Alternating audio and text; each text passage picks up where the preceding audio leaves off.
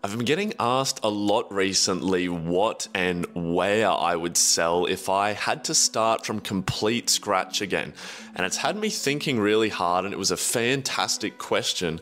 So I decided to go ahead and do this video today where I'm going to share with you my top 5 tips and tricks for what I would do today if I was having to start a brand new Amazon business completely from scratch. Now, before we jump straight into it, if you get to the end and find that you want a bit more information or you want a higher level training, I do have my live training sessions. It's the first link down below.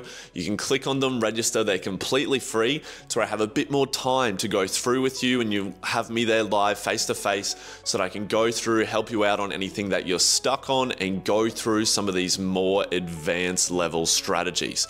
But otherwise, let's jump straight into the video. So the first thing that you need to understand when launching a new Amazon business is that there are 5 different ways that you can enter a market. And the first one being sell exactly what is on Amazon, but in a new box. Now, this is definitely the lowest barrier of entry, and it is super easy for you to get started and can be really handy if you are a beginner. The only problem is that because it's so easy, there's nothing stopping anyone else from coming along and doing the exact same thing to you and taking away from your revenue. So this is where if you went onto Amazon and you saw that someone was selling a yoga mat, you would go to Alibaba, find that exact same yoga mat, and then ask them if you could do it in a different box, different branding. So you're selling the exact same product as someone else, just branded slightly different. The next level up from that is to slightly tweak something that's already being sold on Amazon. So staying on a similar theme, if someone was selling just a regular yoga mat, you could go out and maybe do a yoga mat that had a strap around it that kept it all tied up. Or maybe it was a yoga mat that had a little workout that came with it or a little stretching routine. So you're still selling the exact same product as everyone else, but you're just a little bit different, a tiny little bit better, and that's sort of how you catch the eye of the customer. And then the third way, which is one of my favorites for beginners, and it's what a lot of my students are using at the moment to launch onto Amazon, and that's to find something outside of Amazon that is being sold, but it's not on Amazon yet. So what this can look like is finding something off Pinterest or off Google or someone's Shopify store. It's a product that is relatively easy to source, but nobody is selling it on Amazon yet or in that particular marketplace. So you just take it from where it's being made and you're the first one to bring it onto Amazon. This is obviously good because at the start you don't have any competition, but a lot of the time it is still relatively easy for other people to copy you. And then our fourth method is an original design, right? So something like the Scrub Daddy, okay? A lot of people have heard of the Scrub Daddy. That's an original design. There's going to be nothing else like it on the marketplace. And then that moves into the fifth way, which is getting that product patented. So if you have a product that is a brand new design, you do have the option then to patent it and launch onto Amazon with that patent so no one else can copy that exact design that you have. So obviously you can choose any 5 of these strategies as a way to launch onto Amazon. But obviously as you work your way further and further up the pyramid, they become more and more sustainable and long-term of a business, but they also usually require more patience and more capital to get started. So what I would do if I was starting from scratch today is the third method, which is to find something that's already being sold or already being made off of Amazon or on a different marketplace, and then bringing it onto Amazon to be the first one and only one selling it. So then the second tip or the second step in the journey would be you need to get a research tool, okay? There's no way that you can find winning products or find winning niches without a research tool for Amazon. Now, I personally use ZonGuru, and that is because, and as you'll soon find out, we need a tool that's going to be able to show us data for both the Australian marketplace and the American marketplace. Now, I always have so many people come to me and say like, oh, but I don't want to spend money on a research tool because it's too expensive, or I'm just starting off and I want to save my money for when I place my order on my stock. To which I say you have 2 options. The first is there are heaps of different ways that you can get discounts on ZonGuru now. There's heaps of different influencers on YouTube and Instagram now who all have discount links. The link down below in this description gets you 50% off your first month. So if you click that link, you can go on there, and for your researcher plan, you'd only need to pay $19 to get access for that first month. So that's going to let you go on there, start looking at different products, different niches, how much money they're making, and that's all we're going to need for getting started until we actually start selling. The second method is if you want to keep your money that you already have for your order, you can literally get some of the free money that Webull is giving out in the moment in Australia. If you sign up using someone's link, you get 6 free stocks that are valued at a minimum of $6 all the way up to $200. So I literally did this the other day just to get my samples in, my new samples. So you sign up using someone's link and you can get a minimum of 36 US dollars, which worked out for me to be 65 Australian dollars. So just from that, you can pay for the Zon Guru plan for nearly 3 months. And then if you have any friends, you can get them to sign up using your Webull link, and then you're both getting another 6 additional stocks.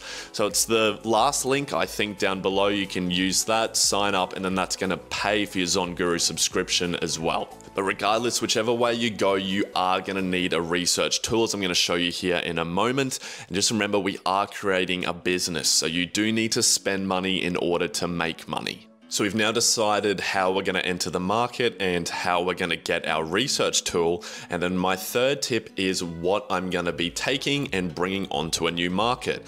Now for this example, and it's what I teach all the time, as I believe it is the biggest opportunity in the online entrepreneurial space at the moment, which is to take products that are already selling well on the US Amazon marketplace and bring them to the Australian marketplace. Now, obviously, the US marketplace is an absolute behemoth with the amount of money and turnover that they do. But Australia is growing so quickly at the moment, and they've been estimated to be 1/3 of the size of the US marketplace very soon. So when we're looking at products that are on the US marketplace, a general guide that I go by is to then look at the Australian, and you can assume that it's going to grow to 1/3 of the revenue that they're doing in America. So based off of that, we can now move into looking at products and niches and going off the metrics that we'd need to see in order for it to be a successful product. So the 5 metrics that I like to use whenever I'm looking for a new product to make sure I have them all checked off. The first being, can I sell this product for over $25? Now, don't get me wrong, there are heaps of products out there that are under $25, and I know people selling them and they're making crazy money. But for the majority of it, I always like to aim for over $25, because that means I usually am going to have a bigger margin to put in there for when I'm spending money on ads, and it's gonna have more leftover for me instead of just focusing on the turnover of the sales. I then also want to make sure that in the Australian marketplace that there are enough people already selling with under 100 reviews. Now, I'm sure you know that in the US marketplace already, there's a heap of people selling who have thousands or even tens of thousands of reviews. And if we're looking here in Australia and all of those sellers are already over here, then we don't even want to try and compete with them. We want to be going into a space that hasn't developed yet, and none of those big sellers from the US marketplace have discovered this little opportunity and come across to dominate, which then segues into the last metric that I always like to look at, and that is the competition. Are there lots of people on there already advertising? Are they taking advantage of the video ad, the sponsored brand ad, or is that free real estate that we can then go in there and automatically take to rank above these competitors? So a good example of this, and if you've been through my channel before, you know I've used this example, and that is a pool skimmer. Now, these products already do a heap of money in America, but here in Australia, we are tendencies to have really hot days, and a lot more people have a lot of pools, and we know that we get heaps and heaps of leaves in our pools. So this is definitely a niche that is going to continue to grow, and will probably even go over the threshold of the 1/3 of the US marketplace. So when we look at it here on the American market, we can see that there's lots of products doing, this one here is doing $500,000 a month, several here doing over 6 figures a month.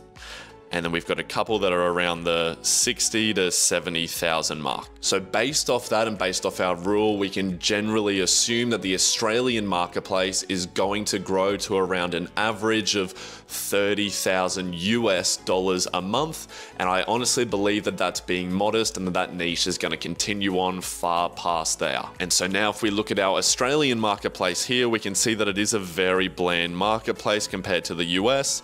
A lot of just blue plain products, and the only one that's different is that little yellow one that's standing out there. We can see there's no skimmers here for the video ad, and there's no one advertising on the sponsored brand, which are all really positive for us. So all I would do then is I come back here to the US marketplace, and I've already picked one out that stands out a little bit different here. You can see it's got the red framing, and it's actually a bigger skimmer than everyone else, and they have really good branding done. So even though the images here aren't great, they have a big warranty on the product, and they really show off that it's a strong product and that it's a bit bigger than everyone else. So what I would do is just model this product and then take it across to that Australian market, keeping with the bright colors, making it a bit bigger, a bit stronger, and making it out that we have that big warranty that's going to protect them across all the other buyers. And then the last thing I would do is to add a sort of Australian spin to it. Now what I mean by that is the Australian cultures and the things we'd like can be very different to the Americans.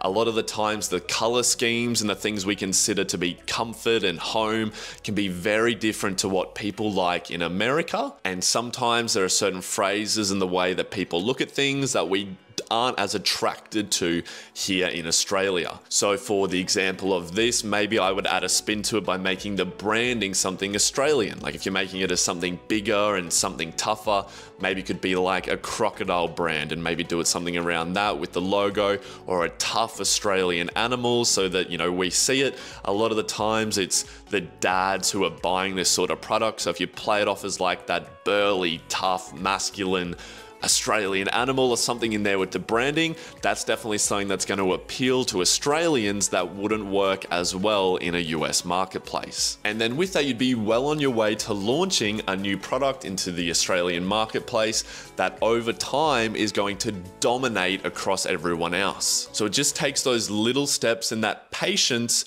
in order to think outside of the box, and you're going to get in and take this prime real estate before any of those big massive sellers can come across. Now, if you find that you want a bit more information about the steps that come afterwards, or you want a bit more advanced level training, remember we do have those live training sessions. It's the first link down below. You go in and register, they're completely free, and I get to spend a bit more time with you to help you along the journey a bit more. And you'll also see here that I've linked a playlist that has every step of the journey to launching your first product on Amazon Australia. Everything from finding your product to setting up your Seller Central account to shipping the product to Amazon, working out your packaging and your PPC and everything. So if you want a full guide on how to get that, check out that playlist that's linked there as well. But I'm so proud of you for taking this step forward and learning something that isn't taught at school, or that not everyone else is able to believe is something that works. So you've done super well. Continue on that journey. I believe in you. And remember, you are only one product away from living the life of your dreams. Thank you guys so much for watching, and I'll see you in the next video. Peace.